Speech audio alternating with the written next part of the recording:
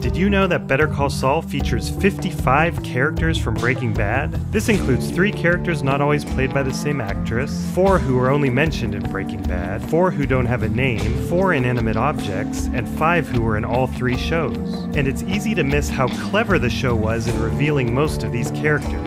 Often there's a clue for the careful observer, followed by a glimpse of the character, maybe out of focus, or maybe just a stomach, and often you hear their voice before being hit with a big reveal. In this video, I've taken on the impossible task of ranking the reveals based on how exciting they were, and I've clustered them into 6 tiers. Let's start at the bottom, the I didn't even realize they were in Breaking Bad tier. And here's your warning, there are spoilers ahead for all 3 shows. Number 55. Thank you, God Insurance, for telling me about this one. Never stop being that guy. I don't know if this was intentional or just the reuse of a local actor, but this cartel gunman pops up in Better Call Saul as the billboard worker Jimmy hired to intentionally fall. Took you long enough. 54. The same goes for this partygoer at Jesse's house, who we learn is named Brenda and used to work at HHM. Brenda, looking good. Nice do. 53. Look on the bright side. This teacher at Walt's school also supported Kim during her bus breakdown. 52. Gus's lesser-known henchman Nick, who got shot and later dissolved, has a blink-and-you-miss-it introduction in Better Call Saul, although he does appear more after this episode. 51. What were you doing in a shooting fight on your own with no backup? Austin is from the El Paso division of the DEA. There are only 5 characters that appear in all 3 of Better Call Saul, Breaking Bad, and El Camino, and Austin is one of them. 50. This one is debatable. Jody is the realtor who held the open house for Jesse while Walt and Jesse were cooking meth in the basement. In Better Call Saul, there's a long build-up to reveal the realtor of this home. Hey folks, do you mind signing in? Thanks again. And many believe this is the same character. However, it's a different actress who looks older rather than younger, and the sign isn't for Sunny Realty, and the character's name in the credits is simply Realtor, so I don't really believe it. 49. I spoke with Blanca. She said that Steven's going to El Paso. Blanca is only mentioned once in Breaking Bad, and her first ever appearance is a nice addition to the Better Call Saul finale. 48. So you're the boy's father? No. Okay, I'm sorry. It's just we try to keep it to 2 visitors maximum. It's a shame they never gave this nurse a real You name. can't do that. All of this needs to stay on. No electricity, you understand? No, it needs to be on. I'm getting security. These minor connections between the 2 series are awesome. 47. Officer Saxton came to the White residence when Skyler tried to bust Walt for moving back in without her consent. Hello, ma'am. We were called about a disturbance. It's more of a trespassing situation, really. He was also called out to Danny's house because of baseball cards. I'm Officer Baker. This is Officer Saxton. Yeah, please, come on in. 46. Can I answer any questions? Oh, spoons. Stephanie found out that Marie stole a spoon from her open house and confronted her at a second open house, where she also stole a picture frame. There's that same Venture Realty sign. How are we looking? Oh, it's perfect. Do you have another hour? We could go down to the office, get the pre-approval in order, all that. She looks so different in Better Call Saul, but it is the same actress. The next tier is characters you're more likely to recognize, although their reveals are pretty uneventful. 45. Harry appeared several times in Breaking Bad. We're putting bracelets on 3 shitbirds as we speak. That beard is unmistakable. 44. We first learned about Ignacio when Saul mentioned him during the kidnapping. No, it wasn't me, it was Ignacio, he's the one! He's an amazing and vital character in Better Call Saul, but we didn't know that when he was introduced to us as Nacho, which is why his reveal is ranked so low. The dots were connected 7 episodes later. Now, that fella you just met with, name is Ignacio Varga. 43. The same is true for Danny. This dump isn't gonna work because it doesn't have a Danny. Okay, there's no Danny here. Especially because he introduced himself with a fake name. My name is Price. Actually, that's not my name. But his initial reveal was at least more entertaining. 42. Gonzo is at least recognizable. 41. Fran was part of this memorable scene. Oh my God, Dwayne, this is so... Thank you. How did I not see you sitting back there? So weird. You want anything else, Mike? No, I'm good, Fran. Thanks. So it's nice to see her again, although she doesn't do much in Better Call Saul. 40. We only get one quick glimpse of Stacy in Breaking Bad. Bye, Papa. Although she becomes a major character in Better Call Saul, her reveal is long and drawn out, and also confusing because it's a different actress. 39. Tyrus was with Gus until the end. It's not in my interest for Hector Salamanca to die at this time. And he also starts appearing with Gus one episode after his Better Call Saul reveal. Take your pick. I've got to admit, it took me a while to recognize him, as the supposedly younger Tyrus looks like his own dad. 38. La sangre se paga con sangre. Juan Bolsa, part of the cartel and mediator between the Salamancas and Gus, first appears in this flashback, Bolsa. Which isn't a surprise considering the other characters in it. Bolsa. Okay, now we start getting to some cool reveals. 37. Mr. Ponytail on the sidewalk, that's Ira. He's the owner. Ira owns Vominos Pest, a legitimate business that's also involved in burglaries and eventually Walt's meth production. How much poison are you using? He appears as the burglar Jimmy hires to steal the Hummel figurine from Neff Copier. We're gonna do this again.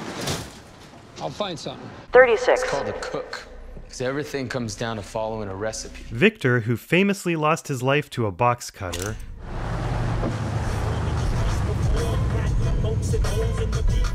has a slick entrance in Better Call Saul. 35. This man needs help! This man pays my salary. Gus's personal doctor, no relation to Saul, is back. 34. Just remember who you're working for. Nodo's had this memorable interaction with Tuco in Breaking Bad. What did you say? I'm just saying, they gotta know that they're working for you. Like they don't already know that? Are you saying that they're stupid? Nah, I'm just saying. So I don't understand. Are you saying that I'm stupid? Although Nodo's is revealed the same way as Gonzo, it's hilarious to see him make the same mistake. Black eyes? That ain't nothing. That one there, Holmes, he already got a black eye, fool. Stop helping. 33. Can you come to my house? Mike took Kaylee's pig to Chow's house to help him kill Chris. Chris, turn around very slowly. 6 years earlier, we see how she got it. It's perhaps unrealistic that she plays with the pig for 6 years and keeps it in pristine condition, but it's a cool Easter egg nonetheless. 32. Speaking of Kaylee, we last saw her in Breaking Bad swinging while Mike had to escape. They're coming for you right now. So her swinging reveal in Better Call Saul is a touching reminder of the last time she ever saw her grandpa. This makes for a great reveal. 31. Really running me through my paces here. And going back to this scene, We have Liptons. That's pretty much all we have. I would like a cup of hot water, filtered, if possible, and a single slice of lemon. And I'm assuming you don't have stevia. Never mind. I brought my own. it's interesting to see Lydia before she becomes the nervous wreck we know from Breaking Bad, as well as her involvement in the Super Lab. What? It could work. And her reveal is the first time we actually see her with Gus. Okay, then. 30. Walt meets with Lawson twice in Breaking Bad, first selling him a handgun, then later the M60 and the car that ends it all in the finale. Basically, any lawman worth his salt's gonna spot that, yeah. That's the Armalite AR-50. To help Nacho deal with Tuco, Mike goes to Lawson to check out his guns. I got the loophole Mark IV on it now, but I can always upgrade you to a Schmidt & Bender. Mike also meets with him twice in Better Call Saul. 29 and 28. We'll finish this tier with the dramatic reveal of this basically inseparable pair. Later in the episode, their signature Lucchese boots with skull tips make a cameo. Now the excitement level is ramping up. 27. Tim helped investigate Walt's fugue state disappearance, Marie's open house kleptomania, and Gail's murder. Oh, Jesus. What now? She rob a bank? Hey, buddy, how you doing? Rock collecting? They're minerals. Detective Tim Roberts, that's his number. If the smell is coming from under your porch, it is most likely a possum. He's back to handle Fred Whalen's murder. 26. I'm going to count this because I think it's implied that Saul eventually buys this from the Kettlemans. She's an iconic part of Saul's office and revealed to us like the other characters. 25. If you're committed enough, you can make any story work. I once convinced a woman that I was Kevin Costner, and it worked because I believed it. Hey, We get to witness this, which is a great callback. you are not Kevin Costner. I was last night. Jesus. 24. Spooge is remembered for his tragic and unusual death. No, don't! It's nice to see him in better shape in Better Call Saul. You're the guy, right? What guy's that? Salamanca's guy. 23. Where's my root beer? Come on. I gotta pee and I got low blood sugar. Wendy's pretty much the same, although this is a cool reveal. Had a customer. Okay, but it's time to go.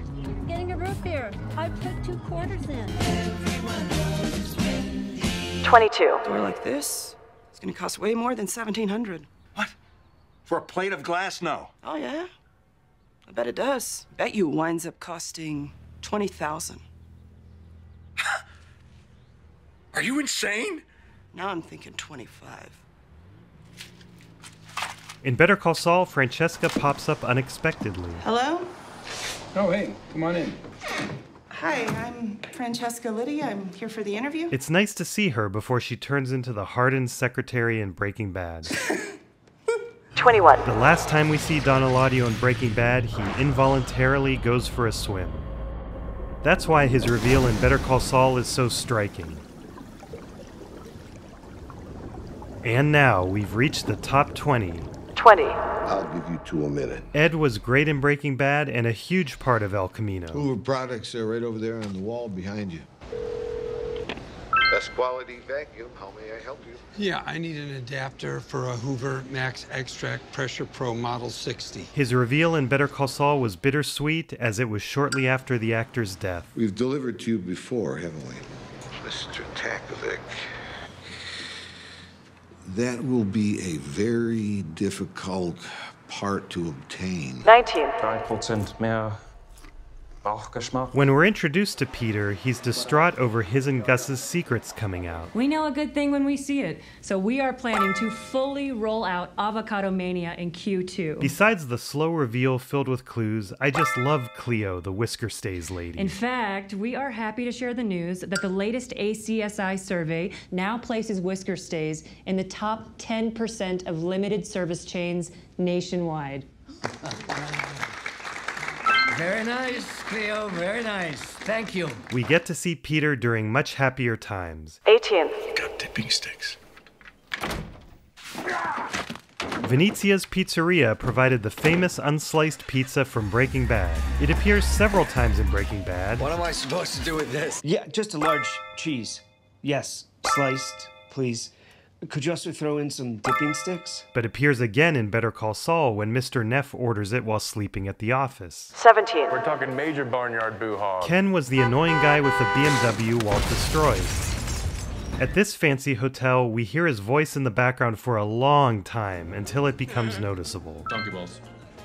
Pure donkey balls, dude. Who needs that aggravation? Hey, buddy, could you settle a bet for us? A what? He becomes the very first victim of Victor and Giselle's schemes. 16. Emilio is one of the OGs from the pilot. Hey, I know you. He was there when I got busted. He's with the DEA. Emilio Koyama? We learn that Saul got him out of jail, which ended up being worse for him in the long run. Where's your paperwork? I don't do no paperwork. He doesn't do paperwork. Who cares? Come on, come on. 15. Crazy 8. Don't you have a real name? Domingo.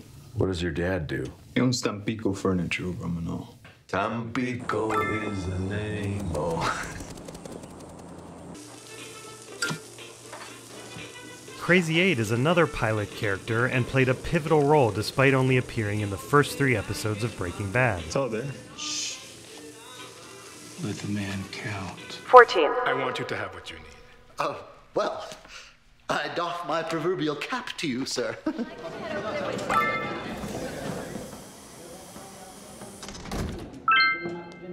Neodymium, neptunium, germanium, and iron, americium, ruthenium, uranium, europium, zirconium, lutetium, vanadium, and lanthanum, and osmium, and astatine, and radium, and golden protactinium, and indium, and gallium. Oh, that was tinkering with something. 13. Lalo didn't send you? No, Lalo? Who? Oh, thank God. Lalo's reveal is quite fun and dramatic, and unlike Ignacio, he does reveal who he is right away. The Salamanca family. Yo soy Eduardo, but you can call me Lalo. 12. I'm nobody's lawyer. The fun's over. From here on out, I'm Mr. Low Profile, just another douchebag with a job and 3 pairs of Dockers. If I'm lucky, a month from now, best case scenario, I'm managing a Cinnabon in Omaha. It's hard to know where to rank the reveal of Saul Goodman because it's not a surprise to see him at the start of his own series. What is a surprise is the gradual reveal that we're looking at a post-Breaking Bad world and that his sarcastic prophecy came true. 11. Zafiro Añejo. I did a whole video about Zafiro Añejo, so I won't go into it all here, but it plays a big recurring role in Better Call Saul, and the reveal here is a fun surprise. The Zafiro Añejo? Yeah. That's correct, actually, believe it or not. Holy shit, a $50 shot of tequila? The top 10 are basically goosebump moments. 10. We're gonna make a lot of money together. Good afternoon, this...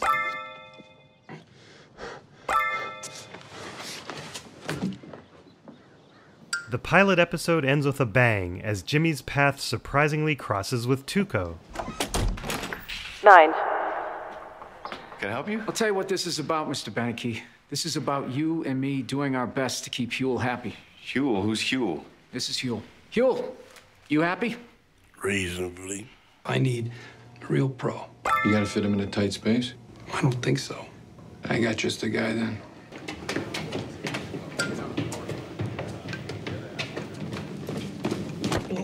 Excuse me. Sorry, sirs. Until seeing them side by side, I didn't realize how much Huel changed between the two shows. 8. $3. I'm validated. See the stickers? Well, I see 5 stickers. You're one shy. It's $3. They gave me, look, I'm validated for the entire day, okay?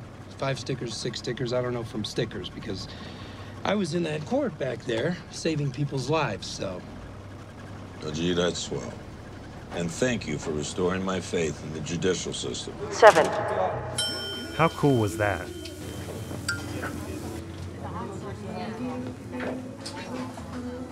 The 40 seconds without dialogue really draw you in as you wait for the reveal.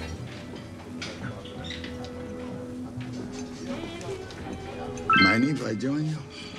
What can I get you? Coffee, black. It's coming right up. He really did a number on you. 6 and 5. The first clue for these reveals is in the episode description.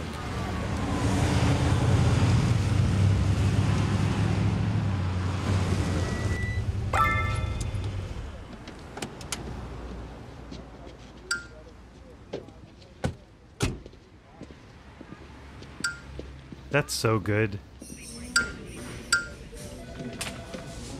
I was so excited to see Hank and Gomi. The show really started to feel connected to Breaking Bad at this point. Excuse me? Hey, Marina. How's the boy? He's good, Hank. He's what, third base? Catcher. Catcher. Hey, Steve. Looking good, Myrna. 4.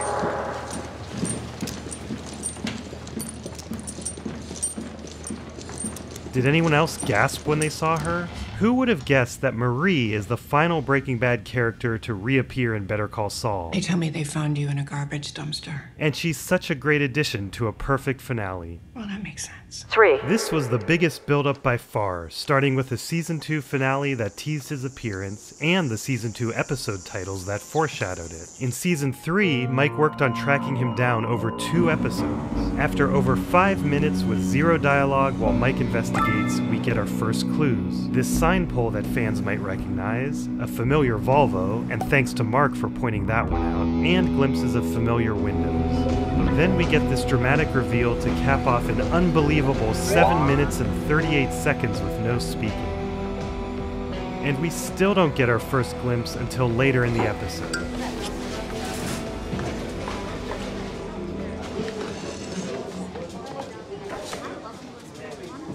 You can cut the tension with a knife as he gets gradually closer. And after another 6 minutes and 37 seconds of no real dialogue... Can I help you?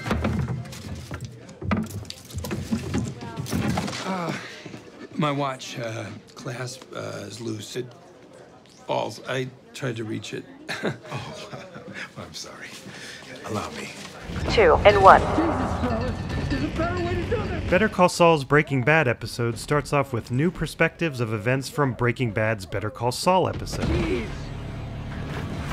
Oh, no, no, no, no, no, no, no, no, no, no, no, it wasn't me, it was Ignacio, he's the one. It was Ignacio, he's the one. So it's pretty clear who will be revealed later.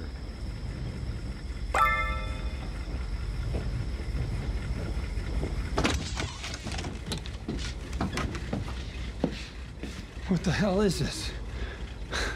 It's like James Whale's traveling roadshow in here. Whatever the hell that is.